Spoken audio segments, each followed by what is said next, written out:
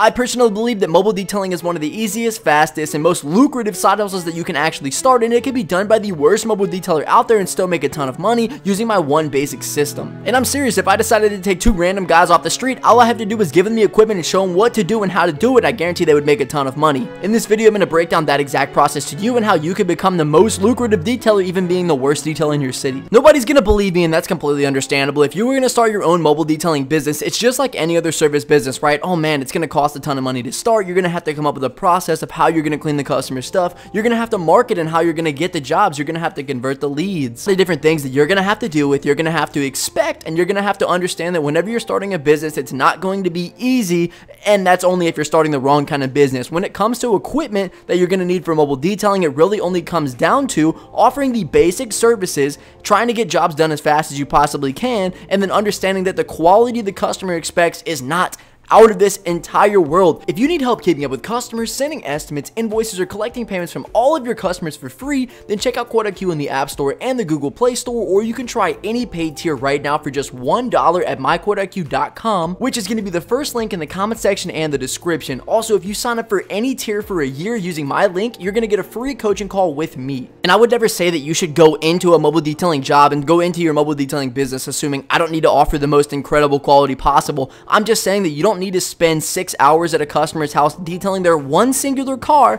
for a couple $100s whenever you could be slamming through mobile detailings over and over and over and over, meeting new people, meeting more people, and then gaining more references so that you can continue on serving new customers. You just need to find the ability to offer extremely quality service as fast as possible. This being said, there's not a ton of different things that you're going to have to go through a car. A lot of people are going to a car wash. All they're doing is getting it vacuumed and having the outside washed. Well, how well are they going to be interior cleaning? Not as well as you're going to be able to do with a ton of different mobile detailing equipment, as well as I like to have somebody help so that as I'm starting off, I'm using the vacuum, going through with multiple different tips. The first one, it's a long skinny tip. I'm just going through trying to get every little piece, all the easy garbage to see underneath the seats, around everything, in all the cup holders, while my partner goes around the entire car with a brush, soap, as well as a rag, going through making sure that everything has the initial dust and grime cut off of it, as well as trying to just make sure that everything gets shiny so I can come back over with my second tip that I'm going to have to remove the dust with, or anything that's actually left, any particles. All of this is of course easier said than done. This is a process that we've gone over for a long time. You just want to make sure that you hit everything that you can possibly see with your vacuum. Like I said, it doesn't have to be rags to riches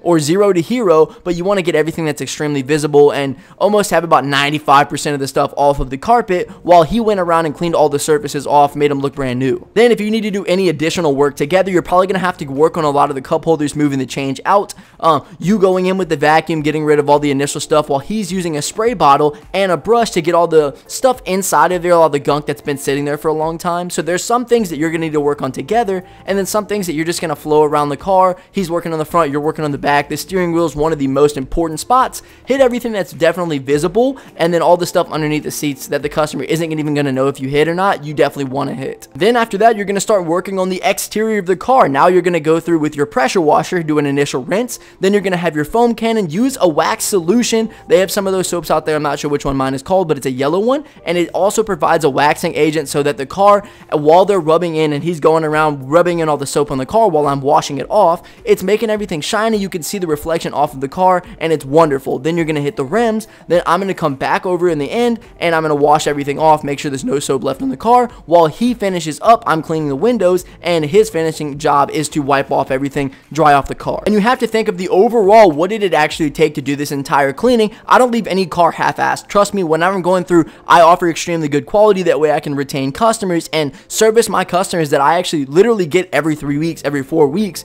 That way, every time I'm cleaning their vehicles, it's super easy, it's not hard, and I'm making the same amount of money because I'm the one that put in that initial work. So you're going to go through and you're going to get better at it and better at it, and now we're offering fast service. So me and him try to get out of there every single job about 2 hours. If we go over, that's okay, of course, but you want to be moving through jobs very fast, not sitting at a mobile detailing job for hours and hours, offering extremely pointless services. This way now my customer base can't even afford my prices. So I'm not only not cleaning as many cars, I'm sitting there cleaning them longer, more miserably whenever I do end up getting jobs. So my way requires less equipment, requires less time, also is way more convenient for the customer price-wise and time-wise. The entire 2 hours you're working with somebody else and you're not even having to do that much actual labor. You know, the vacuuming part is going to be really hard. The washing part is going to be hard. Whoever is going to go around and provide all the exterior washing, not using the pressure washer, it's going to be a difficult job, and everything is extremely tedious. It's mobile detailing, right? You're hitting every single detail inside of a customer's car. I don't take any car seats out. I don't clean any overhead. I don't clean any carpets. Only offer the most basic services. That way I can give an extremely high quality wash that doesn't require me to have all kinds of different equipment and make my business super complicated.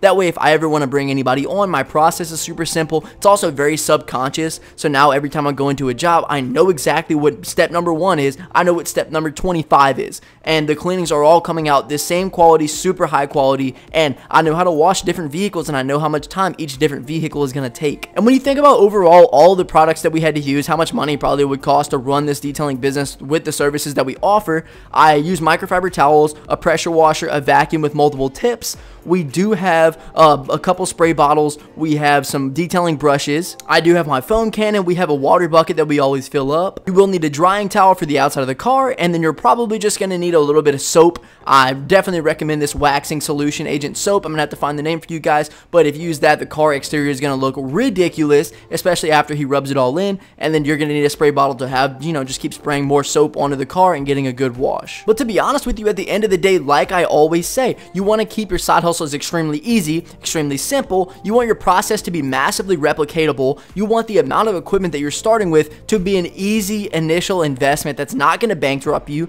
It's not going to be awful if you decide, you know what, this isn't what I like to do. You can sell off all your equipment super easy peasy without having to hope somebody purchases your $100,000 mobile detailing or trash can cleaning setup. If you are able to sell off a couple different things individually, maybe it's like $1,100, that is not a huge loss. This is not something that is going to hold you back if you decide, hey, listen, this is not for me. Maybe I'm not the best mobile detailer out there. Maybe I don't offer the most insane services out there. Maybe the transformations that I go through are not incredible. They're not rags to riches. They're not zero to hero. But every time I'm going to a car, I know my process. I know what's going to happen. I always have the customer satisfied. Maybe the customer isn't thinking this is the most perfect detail that I've ever seen, but that is not what it requires to continue servicing customers. That's not what it even requires to get references from other customers. People like people. They like to see that you're a good business, you're consistent, your prices are not awful, and that you show up every time, and that's what's going to continue to make your business more money. In case I could literally start this business up with all the equipment, knowing what I know, take 2 random guys off the street that want to start a business and give them exactly what they need, the whole replicatable process, and make them as much money as they desire. If you guys want to learn how I've made thousands of dollars with low ticket services like trash can cleaning and mobile detailing, check out the second link in the comment section description. There you're going to gain access to our school community. In the community, we have multiple courses, including my own course on trash can cleaning, as well as the course that I explain how I've gotten my first $10,000 in clients for completely free. In the community, you're also going to get access to the before and after pictures that I use to land these jobs, as well as an entire community full of like-minded individuals who want to start these low-ticket services. So if you're ready to get started, check out the second link in the comment section description. We're running a special discount for the first couple people that do join, so if you want to lock it in at the cheapest price and get the most value, join today.